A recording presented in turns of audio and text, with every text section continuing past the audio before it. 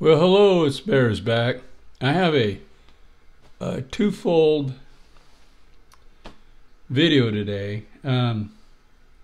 One, I had an overwhelming consensus. I don't know, is that a way you say it? Consensus? I can't even say it. Whatever. Everybody wanted me to keep the anti-bump in the Sesame, and I'd already not done it.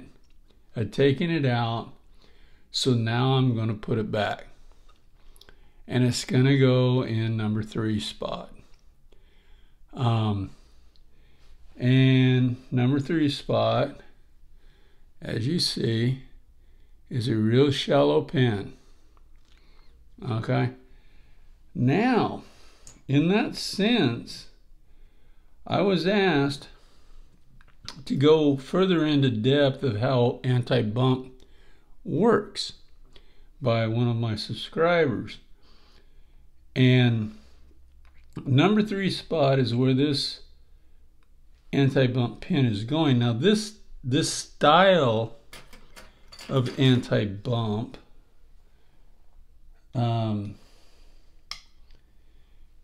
is, sometimes you'll see if you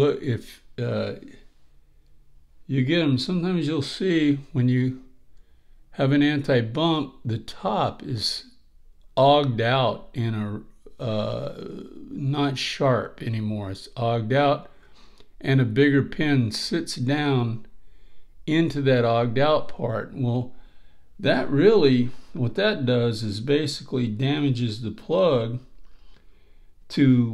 because they do it in each chamber, and now you got a lot of slop at the top for your spools and serrated. The serrated don't catch well there because they've milled out the very top to fit a fatter pin just to sit just so far down. Now this, however, in the American style, let me focus. I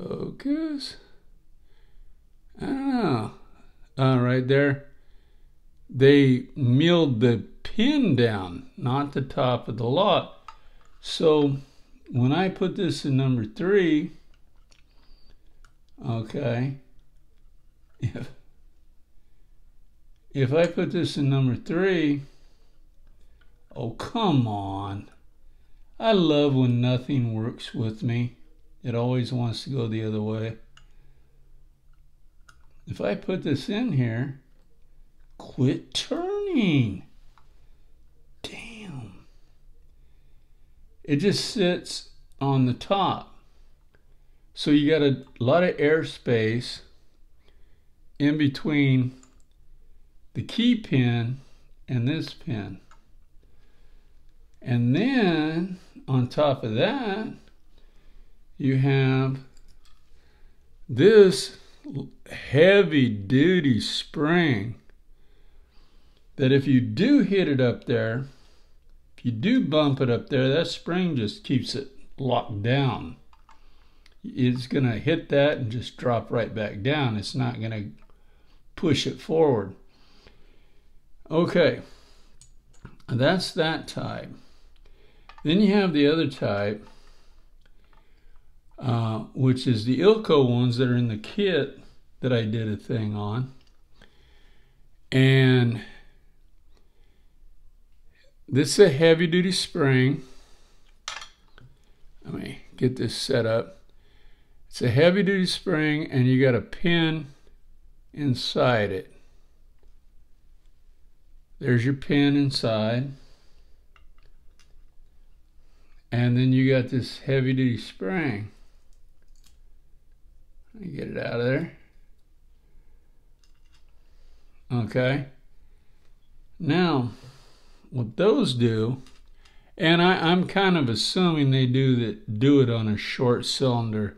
I mean a short pin also. Now I can get this thing up. This pin goes inside the spring that way. And then I've got a number, I think 2 in here, Schlage number 2 in here.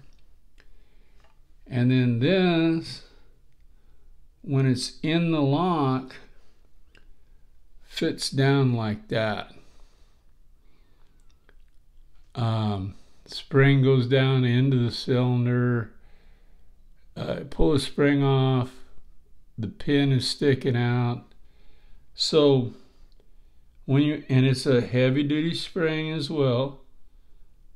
So when you bump it, you're going to go against that heavy spring, and it's not going to let it run anywhere.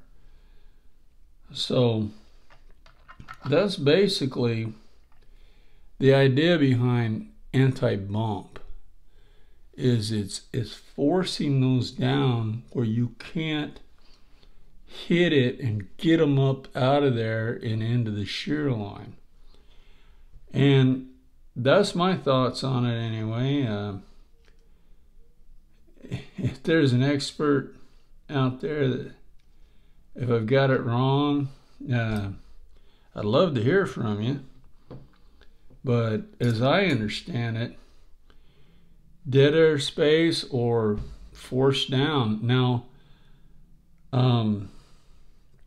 I can't see using these either method on a longer key pin, because then it just makes it easier to knock it up into the shear line. So I think it should always go on a really small pin, like a low or a high cut on your key.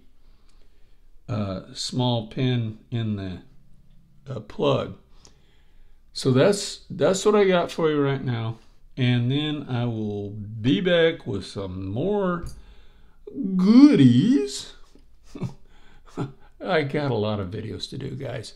So I'll be back, and till then, stay legal and have fun, guys. Bye.